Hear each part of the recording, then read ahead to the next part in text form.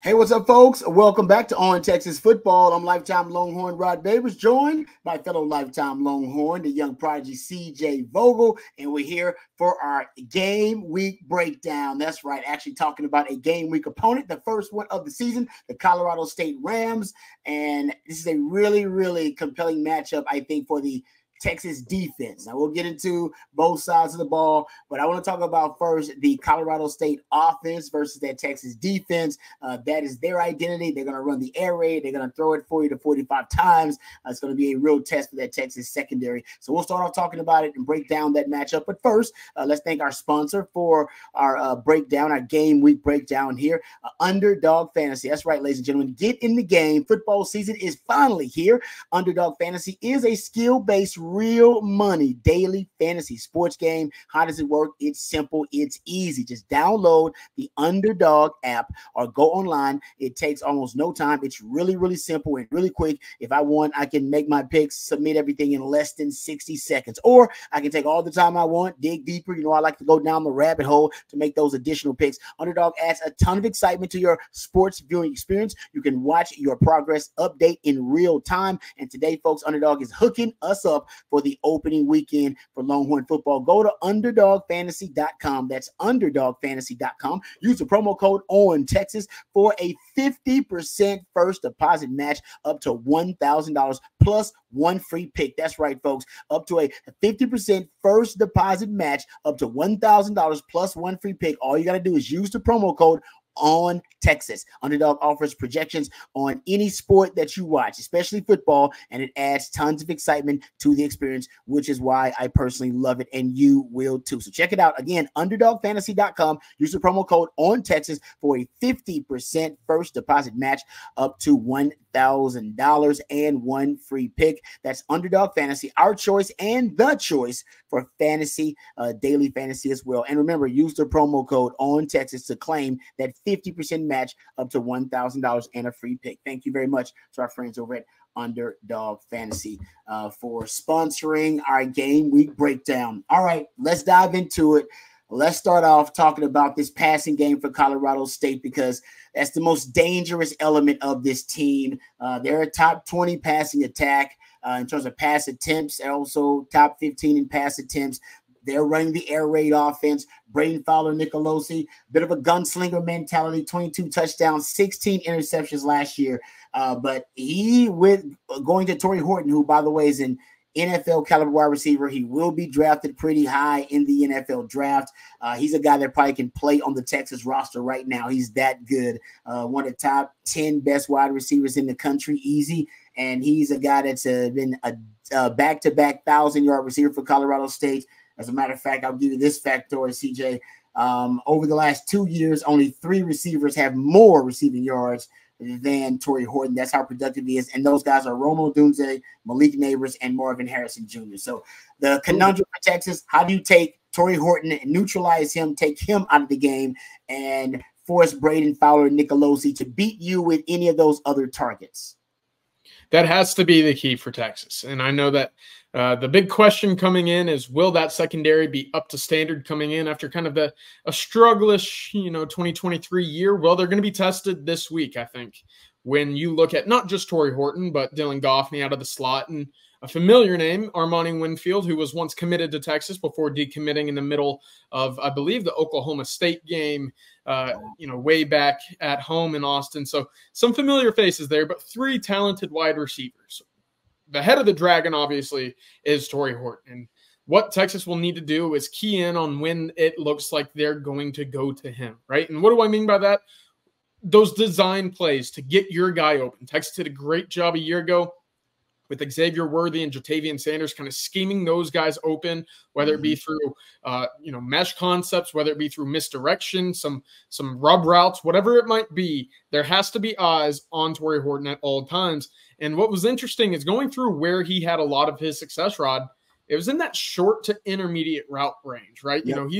He has the ability to go deep. I'm not saying that he won't be a guy that they target down the field, but when you look at it a year ago, more than half of his targets came between that 0 to 10-yard range for Colorado State. In fact, almost 80 of his 120 targets a year ago came within 10 yards of the line of scrimmage. So that tells me that they just want to get the ball in his hands and let him work after that, right? In those receptions below 10 yards down the field, he had a total of 500 or 660 yards, Rod. You know how many of those came after the catch? What? A whole lot of them, about 430. Yeah. So that's 2/3 of his yards that he had behind or inside that first down marker came after the catch. That's all that's telling me is they want to get the ball to him and let him work down the field after that. Let him use his skills, similarly to how Texas will kind of utilize a Silas Bolden or a Jaden Blue. Just get the ball to him and let them use their speed and playmaking ability to get the ball down the field. That's how Texas needs to prepare for this game. And the one thing that gives me a little bit of confidence here is what Michael Taft said, right? Yeah, this offseason we're working as a safety, as a defensive back unit. Just get the ball carrier on the ground, right? Yep. They're going to catch the ball. It's the game of football. We're going to allow receptions. What we can't allow is that first play to be broken, that tackle to be broken, and then obviously you create those yards after catch as a result, and you let a 10-yard play turn into a 20 or a 30 or a touchdown yard play, right? You can't allow that, especially in the SEC when you're going to be going up later in the year against, guys like Barry Brown and Moose Muhammad. Some of these guys in which they have that home run ability. Well, you're getting a great test at this right now. I did want to mention one thing about Tory Horton. They do throw it to him deep every now and then, right? He had 12 targets a year ago, down beyond 20 yards down the field. They don't have much success when doing that. They only completed 4 of those passes, and 4 of those other passes were actually picked off. So if you're hitting at a 33% rate down the field when targeting him, but 4 of those passes are intercepted, I think you're going to take that 100% of the time if you're Texas. Of course, that hit rate for interceptions, we'll take it. We'll talk a little bit more about Braden Fowler Nicolosi's passing chart in general, but right now it has to be keep it all underneath, death by a million first downs, if you will, because I don't think they'll have that in them this weekend. Just eliminate the long yards after catch opportunities for Colorado State and keep it in front of you.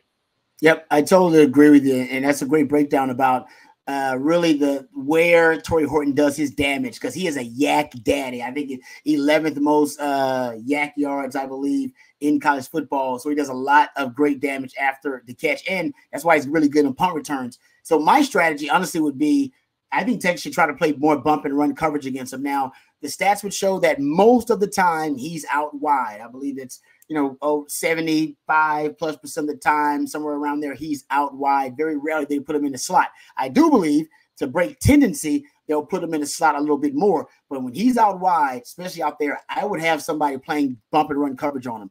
Take away the easy completions, and you can roll a safety over the top in case they want to throw it deep. But like you pointed out, they're not great at throwing it deep. I mean, I wouldn't looked at their deep passing rate. And you're talking about a team that was 105th in the country in deep ball passing grade by Pro Football Focus. They're not great at throwing it deep, but they really do. They really do a great job efficiently of throwing the football underneath to him. Yeah. Take it away. And Texas did a great job of this late in the season last year. They played bump and run coverage on the outside, on the field, and the boundary side a little bit more in the last 3 games against Texas Tech, against Oklahoma State, and against Washington. Now, Texas Tech, they shut down all the underneath stuff. So they did the same thing against Oklahoma State. They were 3 of 9 on inside breaking routes against Texas Tech because they were playing a lot of press coverage and really shut down that quick passing game. Now, Oklahoma State, the counter was they took Texas deep. So did Washington when Texas tried to play some bump and run coverage. I think against Tory Horton, I would come down and take away the 0 to 9 yards. I would smother him there, force them to beat you in a 10 to 19 in that intermediate range. And here's why. Time to throw. Now, the reason that Colorado State is so good, they're really, really good. The reason that they are so good in pass protection is because of the system. His average time to throw is 2.6 seconds. When he's throwing to 0 to 9 yards, anything less than 10 yards, the average time to throw is 2.3 seconds. That's way too quick for you to get there. But how about this? When he has to throw the football to the intermediate area, 10 to 19 yards, average time to throw rises to 3.2 seconds. That's plenty of time for guys to get there. Now, the key to forcing him to get deeper into the progression, to get to the extra layer of the passing game, is to take away the quick game. You have to take it away. If you give it to him, he's going to take it every time. Boom, boom, boom. And your pass rush will never get there. But if you can force him, hold on to the ball a little bit longer, take away the quick game in the first read, which is usually going to be Tory Horton trying to scheme him open, I think you force him to hold on to the ball, get to the second level of the passing game, get deeper into the progression, and that's when you actually he holds on to the when you take away the first read, when he's got to go to the intermediate area, he holds on to the ball way too long. If you want to compare it to Quinn in the intermediate area, his time to throw 2.6 seconds. That's in rhythm. When he's out of rhythm, which is when you force him out of the quick game, out of the short game, he holds on to the ball way too long. That's when you get home. But you got to play bump and run to do that on Tory Horton and some of those receivers to initially throw off the timing. That's what I would do. Put a safety over the top. And by the way, if you can't hold up man-to-man, all right, against Colorado State's other guys, not Tory Horton, because I'd put a safety over the top of him and play bump and run. But if you can't hold up against Armani Winfield and Daphne one-on-one, then we got bigger issues anyway. And I need to know that now. Yeah, absolutely. I think that's a great point. Speaking of Goffney, Rod, 99% of his snaps a year ago came in the slot. So Jalen Gilbo, Jahdae Barron, even Wardell Mack, if they try to cycle him in at all at that nickel spot, they know who they're going to be lined up against right now, and that's going to be Dylan Goffney or Armani Winfield again. Kind of a longer strided, deep ball threat, 6'2 and a half, 6'2 and some change with that frame. He will be another deep ball opportunity guy for the Colorado State Rams. But the one thing that I want to touch on again here, Rod, Texas last year was the #1 team in the country in third down stops, right? That third down percentage on preventing conversions, right? It was one of the biggest jumps that we had seen year after year in terms of Texas improving on a single statistic. It was tremendous. One of the focal points and identities of that defense. Colorado State's not a bad third down team. They weren't last year. They were top 45 in the country, converting at 41.3%. They'll be tested. That'll be one other part of this matchup for Texas. Can they continue to be a great third down team? Because, again, that was a big component of the success that Texas had defensively a year ago, was being able to get off the field, whether it be turnovers, whether it be third down stops. They'll be tested against Colorado State, maybe in a different realm, a different identity versus what they'll face against Michigan. Nonetheless, they'll be tested. Yep. And you're right about that. And they do it by being pretty much a one-dimensional football team. I mean, this is a team that's bottom 20 in the country in rushing yards and yards per carry. So they're not a really good rushing team. I don't expect them to have success running the ball against Texas. And you brought up something about the slot. And this is another way I think they're going to break tendency. And I know you want to get into the deep ball a little bit before we jump to the defensive side of things for Colorado State. Dylan Horton doesn't play in the slot a lot, but when he's in the slot, guys, he is deadly. How about this? So this is a random stat. So his yards per route run versus man versus zones around 2.7, 2.8. When he's in the slot, and he's only in the slot, like I said, between 20 and 25% of the time. He's not in there very often.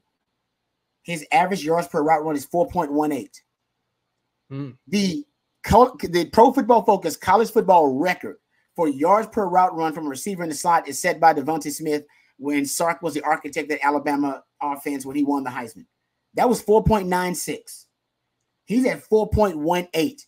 He in the slot, he does a lot of damage. 10 of his 21 forced missed tackles also came in the slot. That's a way for them to break tendency. If Texas is taking him away when he's isolated on outside, they can move him inside, give him a little bit more room to work. And honestly, that's where he does his best work, is in the slot in that short to intermediate area. So watch that as a tendency breaker, them using him in the slot way more than we've ever seen it in any game, because that could pay huge dividends for Colorado State. Yeah, I think that's a great point. And, of course, getting to that kind of passing chart from Braden Fowler and Nicolosi, you're going to see a lot of attempts deep, but you're not going to see much success, and you're going to see the ability for them to turn that ball over a whole lot. Listen, you look at what he throws over the middle of the field, Rod. If you have nine interceptions in between the numbers over the middle of the field, I'm looking at a Michael Taff and Andrew Makuba, Derek Williams having the opportunities to, in this game on Saturday, to really impact the game, right? To get that turnover, to get that ball on the ground, find a way to create a negative, explosive play for that defense, but also look at the right side. He was 4 of 25 passing the ball to the right side of the field beyond 20 yards. That's horrible. And I know that there's some jokes in the NFL. You know, you might hear about it with Mitch Trubisky not being able to throw left. Well, if that's the case and teams know this coming into the game, what's the game plan going to be? Hey, you can sag off a little bit on that side of the ball. We know that for whatever reason, he's just going to be a little bit errant. Well, deep right last year was a big issue for Braden Fowler-Nicolosi. 4 of 25 beyond 20 yards down the field. If that's where they're taking their shots, I'm going to feel good about Texas finding ways to get that ball on the ground and prevent completions, whereas over the middle of the field, where you see the most interception-prone passes from Braden Fowler-Nicolosi, that's where Texas will come away with a turnover. I like it. That's good. That's money. And I do think they're going to try to test Texas deep. Why wouldn't you? If you watch the spring game and Texas defend the deep ball in the spring game, they were poor at defending it. Against Washington, Texas was poor at defending the deep ball. I think they were 6 of 8 on deep passes. Even against Oklahoma State, Texas was subpar against defending the deep ball. Oklahoma State was 3 of 7 on deep balls. So if you're Colorado State, you got to test Texas deep a little bit. And I like what you said there. If you're Texas, you got to know that and almost force him to beat you deep where he has basically been the most careless as a football player. So I think, by the way, the last 3 games of the season, they threw it deep, like 23 times. They started throwing it deep. The rate of their frequency of the deep ball started to increase later on in the season. So maybe they'll test Texas with that deep ball. Also, watch out for deflected passes because the D-line, if the time to throw is a little too quick and they can't get home, they're going to be told to get their hands up. Remember, Alfred Collins scores in the spring game doing the exact same thing to Quinn Ewers in the RPO game and scored a big man touchdown deflecting the pass. Watch, deflection should have a lot of those in this matchup. All right, let's jump to the defensive side of things for Colorado State. And I got to tell you, ultimately, I'm unimpressed with their front. They're going to be on the front inexperienced and undersized pretty much on the front. If you're going to look at it, 3 of their 6 starters on the front between their D-line and also their off-ball linebackers, you got 36 starts between that group. And there are 3 of them, 3 of the 6 with 0 starts in their career so far. If you go look at the back 5, you go look at that defensive backfield, including nickel, 81 starts between that group. 81 starts, including 2 studs at safety who are all conference caliber players in Jack Howell, who is, Jack Howell's a legacy actually there. His dad was you go look at his dad was a 3-year starter at Colorado State. And he has been an all-conference player at Colorado State as well. His dad, he was a team captain, so it means a lot to him. Henry Blackburn, another really good player, led the team in interceptions last year at safety. What I think you get with experienced safeties, CJ, is I think you get the ability to disguise coverages and manipulate the pre-snap disguise. And against Quinn, that could be something that's advantageous to Colorado State. Yeah, I think so. And that's going to have to be kind of the key there, right? Because when you look at what's up front, and we've talked about it all offseason for Texas, is we expect that edge room to complement that secondary. You're expected to see an increase in production and efficiency against the deep pass for the Texas defense because of that pass rush.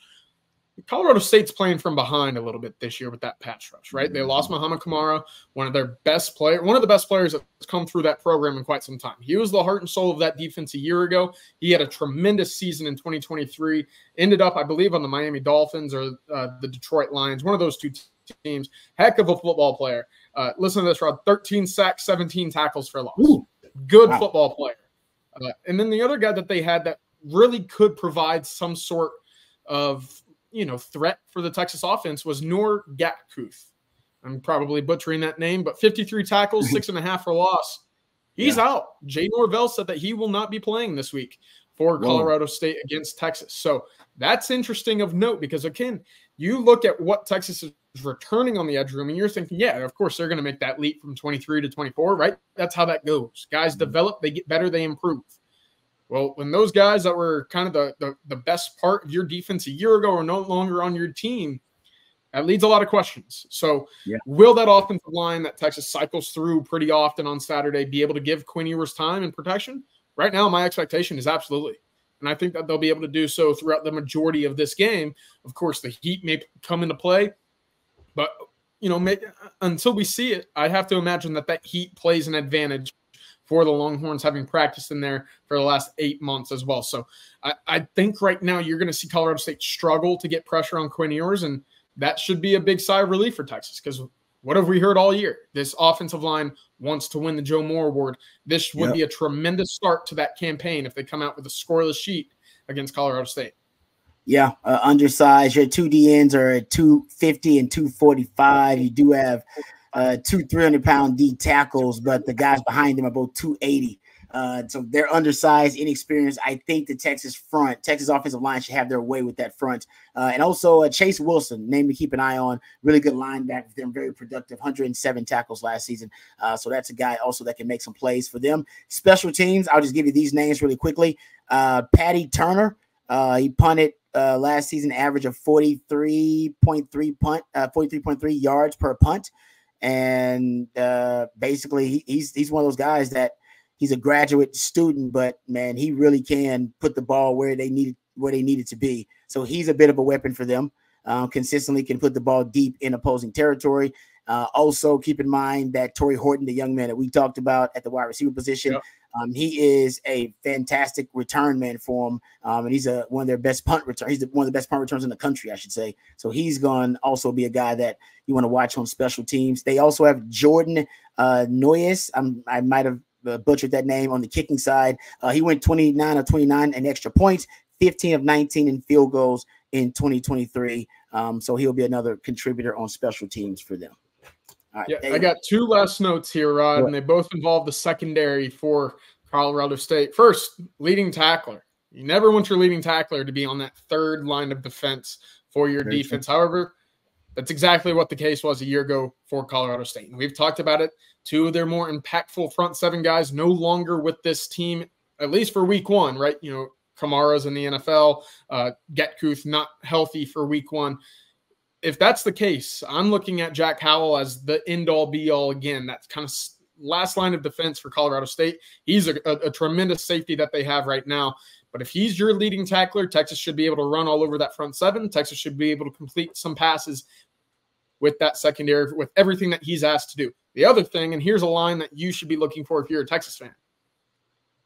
Colorado State was 0-5 a year ago when allowing 280 or more passing yards from their opponent. So do we expect Quinn to throw for 300? Well, I think that question might be how quickly can he get to that number, right? Does he get out strong? Do they score often? Is he in that game long enough to hit 300? Maybe that's worth asking.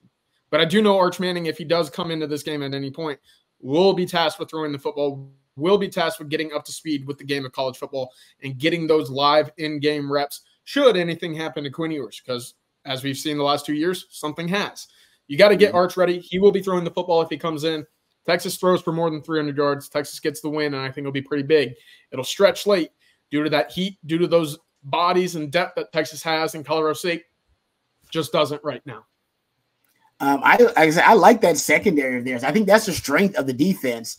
That the question is, how strong is that strength for them going up against Texas and that lethal passing attack with all those weapons? Because I think if like this, if the timing and the precision of Quinn and the wide receivers is off, those safeties who have seen a lot of route combinations, they've seen a lot of passing games. So they're pretty sophisticated in their knowledge of passing concepts because they got like 40 to 50 starts in between them.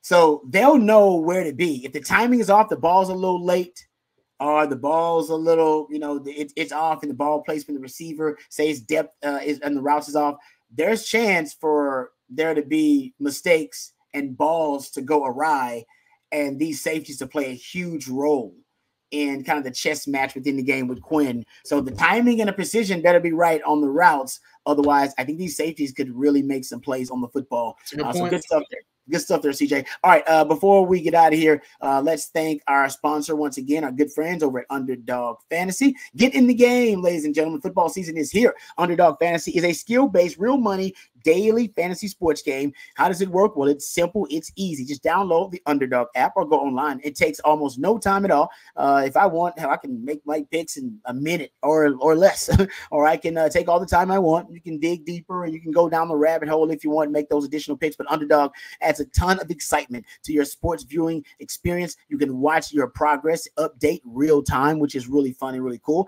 And today, Underdog is hooking us up for the opening weekend for Texas football. Go to Underdog Fantasy underdogfantasy.com. Use the promo code ONTexas for a 50% first deposit match up to $1,000 plus one free pick. Underdog offers projections on any sport that you watch, especially football, and it adds tons of excitement to the experience, which is personally why I love it, and you will too. Underdog Fantasy, folks. Again, that's underdogfantasy.com. Use the promo code ONTexas for a 50% first deposit match up to $1,000 and one free pick. That's Underdog Fantasy, our choice and the choice for daily fantasy. And remember, use the promo code ONTexas to claim that 50% match up to $1,000 and a free pick. Thank you very much to Underdog Fantasy. And thank you to my man CJ Vogel for all of the tidbits of information. Thank you guys for watching. Thank you guys. Hold on, Rod. I got a question for you. You got another one. What's up?